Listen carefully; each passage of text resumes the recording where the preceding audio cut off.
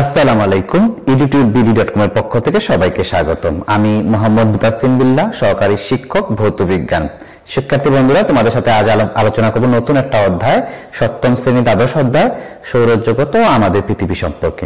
তাহলে সৌরজগৎ ও আমাদের পৃথিবী সম্পর্কে যদি আমরা জানতে চাই তাহলে প্রথমে চিন্তা করো যে আমরা সকালে ঘুম থেকে যখন উঠি দেখি যে সূর্য পূর্ব দিকে উদিত হচ্ছে এবং বিকাল যখন হয় তখন দেখা যায় যে সূর্য পশ্চিম দিকে অস্ত যাচ্ছে। স্বাভাবিকই মনে হয় যে পৃথিবীকে কেন্দ্র করে সূর্যটা ঘুরতেছে। তো আসলে আগেরকার দিনে মানুষ তাই মনে করতো, মনে করতো যে পৃথিবীকে কেন্দ্র করে সূর্যটা ঘুরতেছে। এটার পিছনে মানুষের যুক্তিটা এরকম ছিল, মনে করো তুমি বাসে উঠেছো, বাসে ওঠার পরে যখন বাসটা চলন্ত অবস্থায় থাকে তখন দেখা যায় যে তুমি তো বাসের মধ্যে স্থির বসে রয়েছো, বাস কিন্তু গতিশীল। তখন দেখা যাবে যে তোমার কাছে গতিশীল মনে হবে, রাস্তার যে আশেপাশে গাছগুলো ছিল এগুলো পিছন দিকে যাচ্ছে। ঠিক তেমনি যখন সকালে সূর্য ওঠে এবং বিকালে সূর্য অস্ত যায় তখন মনে হয় যে সূর্য তো পূর্ব দিকে উঠে পশ্চিম দিকে অস্ত গিয়েছে। তার মানে হচ্ছে পৃথিবীকে কেন্দ্র করে সূর্যটাই ঘুরতো। এটা আগের দিনে মানুষ বিশ্বাস করতো। প্রায় 2000 বছর আগে বিখ্যাত গণিতবিদ এবং জ্যোতিষবিদ টলেমি তাই মনে করতো। তাই উনি পৃথিবী কেন্দ্রীয় একটি মডেল দিয়েছেন। ওনার মতে হচ্ছে যে পৃথিবীকে কেন্দ্র করে সূর্যটা আবর্তিত হয়। এটা হচ্ছে পৃথিবী কেন্দ্র। কিন্তু ওনার এই বিশ্বাস তখনকার দিনে, প্রায় 2000 বছর আগে, তখনকার দিনে বিজ্ঞানী অনেকে এটা বিশ্বাস করতেন না। কিন্তু দেখা যাচ্ছে যে এইটা বিশ্বাস না করে ওনাদের কোনো যুক্তি ছিল না, প্রমাণ ছিল না যে আসলে সূর্য পৃথিবী কেন্দ্র করে ঘুরে। তো পরবর্তীতে কোপার্নিকাস এটা বিরোধিতা করেছেন এবং উনি নতুন একটি তথ্য নিয়ে এসেছেন। উনি বলেছেন না, সূর্য পৃথিবীকে কেন্দ্র করে ঘুরে না। উনি নতুন একটা ধারণা দিচ্ছেন যেটাকে বলা হয় সূর্যকেন্দ্রিক মডেল। সূর্যকেন্দ্রিক মডেল অনুসারে দেখা যায় যে সূর্যকে কেন্দ্র করে বরঞ্চ পৃথিবীটা আবর্তিত হয়ে থাকে। এবং পরবর্তীকালে বিজ্ঞানী কেপলার এবং গ্যালিলি জোরালোভাবে এটা তথ্য প্রমাণের মাধ্যমে প্রমাণ করেন যে আসলে পৃথিবী বরঞ্চ সূর্যের চারদিকে আবর্তিত হয়ে থাকে। এখন আমরা যেহেতু সূর্য এবং পৃথিবী সম্পর্কে কথা আসলো, তাহলে সূর্য তো আমরা জানি যে সূর্য আলো ছড়ায়, পৃথিবীতে আলো দেয় এবং তাপ ছড়ায়।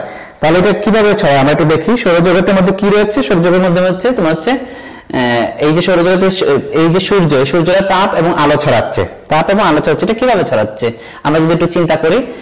এই যে সূর্যটা আসলে সমস্তটা হচ্ছে আসলে একটা জ্বলন্ত একটা গ্যাস পিণ্ড। এখন এটার ভিতরে কি কি গ্যাস রয়েছে? এটার ভিতরে রয়েছে হাইড্রোজেন এবং হিলিয়াম গ্যাস রয়েছে। এখন এটা যে তাপ ছড়াচ্ছে, কিভাবে এটা তাপ ছড়াচ্ছে এভাবে যে যখন দুইটা হাইড্রোজেন মিলিত হয় হিলিয়াম উৎপন্ন করে, যখন দুইটা হাইড্রোজেন বিক্রিয়া করে হিলিয়াম উৎপন্ন করে তখন প্রচুর পরিমাণে তাপ শক্তি নির্গত হয়, যার কারণে পৃথিবীতে আমরা আলো পাই এবং সূর্য থেকে তাপ পেয়ে থাকি।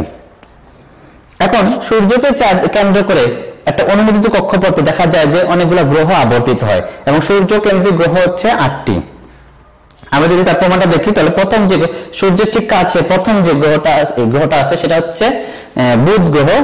এই যে বুধ গ্রহটা আছে, এই বুধ সূর্যের সবচেয়ে কাছের গ্রহ এবং এতে কোনো উপযুক্ত বায়ুমণ্ডল নেই। এটা হচ্ছে সৌরজগতের প্রথম গ্রহ, মানে তার প্রথম কাছের গ্রহ, যেটা হচ্ছে সূর্যের খুব কাছে এবং এতে কোনো বায়ুমণ্ডল নেই। এই সূর্যজগতের এই বুধের ঠিক পরে কি আছে দেখো, বুধের পরে আছে শুক্র গ্রহটা আছে। এটা সূর্য থেকে দূরত্বের হিসাব যদি আমরা করি তাহলে এটা হচ্ছে 2 নম্বর গ্রহ এবং এটা আমরা যে সন্ধ্যায় পশ্চিম আকাশে এবং ভোরে যে তারাটা দেখি এটাকে শুক তারা বলে আর কি। শুক তারার রূপে দেখি পৃথিবী থেকে যেটা উজ্জ্বল, সবচেয়ে উজ্জ্বল যে তারাটা আমরা দেখি, এটা আসলে তারা না, এটা আসলে একটা গ্রহ। এটা হচ্ছে শুক্র গ্রহ, যেটাকে আমরা বলি শুক তারা হিসেবে বলি আর কি, যেটা সন্ধ্যায় পশ্চিম আকাশে দেখা যায় এবং ভোরবেলাও এটা দেখা যায়। তারপর 3 নম্বর গ্রহ হচ্ছে আমাদের পৃথিবী, আমরা যেখানে বসবাস করতেছি এই পৃথিবী হচ্ছে 3 নম্বর গ্রহ। এই গ্রহ যদি আমরা চিন্তা করি, এই গ্রহ হচ্ছে দূরত্ব সূর্য থেকে পৃথিবীর দূরত্ব হিসেবে পৃথিবী হচ্ছে 3 নম্বর গ্রহ এবং এখানে জীবনের জন্য উপযোগী উপকরণ এবং পরিবেশ রয়েছে। এবং এই গ্রহটি বছরে একবার সূর্যকে কেন্দ্র করে প্রদক্ষিণ করে। বছরে একবার বলতে 365 দিন 6 ঘন্টা এটা পৃথিবীকে সূর্যকে কেন্দ্র করে পৃথিবী আবর্তিত হয়ে থাকে। এবং পৃথিবীর পরে যদি আমরা চিন্তা করি তাহলে এটা হচ্ছে মঙ্গল গ্রহ। মঙ্গল গ্রহ হচ্ছে সূর্য থেকে দূরত্ব হিসাবে মঙ্গলটা হচ্ছে 4 নম্বর গ্রহ এবং মঙ্গলের পৃষ্ঠ লাল রঙের থাকে এবং এই পৃষ্ঠটা ধূলিময় পাতলা স্তরে বায়ুমণ্ডল রয়েছে এবং বিজ্ঞানীরা মনে করেন যে এই গ্রহের নিচে পানি থাকতে পারে এবং বিজ্ঞানী এটা ধারণা করেন যে পৃথিবীর পরে অন্য কোনো গ্রহ যদি পানি বাঁচতে পারে বা উপযোগী এটা গ্রহ হতে পারে তাহলে সেটা হচ্ছে এই মঙ্গল গ্রহ। তারপর দেখো মঙ্গল গ্রহের পরে কোন গ্রহ আছে, এই দেখো মঙ্গল গ্রহের পরে আছে বৃহস্পতি। বৃহস্পতিটা হচ্ছে বৃহস্পতি সূর্যের সবচেয়ে বড় গ্রহ। এটা এই গ্রহ সূর্যের যে 8টা গ্রহ আছে এর মধ্যে সবচেয়ে বড় গ্রহ হচ্ছে বৃহস্পতি এবং এখানে শুধু গ্যাস রয়েছে এবং এখানে কোনো কঠিন স্তর নেই, মানে এটা টোটালটাই একটা গ্যাসীয় একটা গ্রহ। তারপর যদি আমরা চিন্তা করি, তারপর চিন্তা করলে এরপরে গ্রহটা হচ্ছে বৃহস্পতি, ঠিক পরে হচ্ছে তোমার হচ্ছে কি এটা হচ্ছে শনি। শনি কি, শনি যদি কেবল গ্যাস দিয়ে তৈরি হয়, এটিকে ঘিরে কতগুলো রিং বা আংটা আছে। এই যে শনি গ্রহটা আছে এই শনি গ্রহটাকে কেন্দ্র করে অনেকগুলো রিং এখানে আবর্তিত হয়, রিং বা আমরা আংটা বলতে পারি, আংটাটা তোমার হচ্ছে আবর্তিত হচ্ছে। এরপরে যদি আমরা চিন্তা করি এরপরে গ্রহ কোনটা, এরপরে গ্রহ হচ্ছে ইউরেনাস। ইউরেনাসটা হচ্ছে তোমার হচ্ছে গ্রহটা হচ্ছে গ্যাস এবং বরফ দিয়ে তৈরি, এখানেও টোটালটা গ্যাস এবং বরফ দিয়ে তৈরি। তারপরে যদি আমরা চিন্তা করি লাস্ট যে গ্রহটা আছে এই গ্রহটা এটা হচ্ছে নেপচুন গ্রহ। এই নেপচুন গ্রহ হচ্ছে নেপচুন ইউরেনাসের মতো গ্যাস এবং বরফ দিয়ে তৈরি। এরপরে একটা গ্রহ আছে যেটা প্লুটো বলে, যেটা অনেক আগে প্লুটো মানে গ্রহ হিসেবে ধরা হতো, এখনকার বিজ্ঞানী এটাকে গ্রহ হিসেবে ধরে না, সেটা হচ্ছে প্লুটো। এখন দেখো এই যে একটা গ্রহ আছে এটা হচ্ছে প্লুটো, মানে আগে ধারণা এটা গ্রহ সৌরজগতের একটা গ্রহ হিসেবে ধরা হতো, কিন্তু এখন এটাকে সৌরজগতের গ্রহ হিসেবে ধরা হয় না।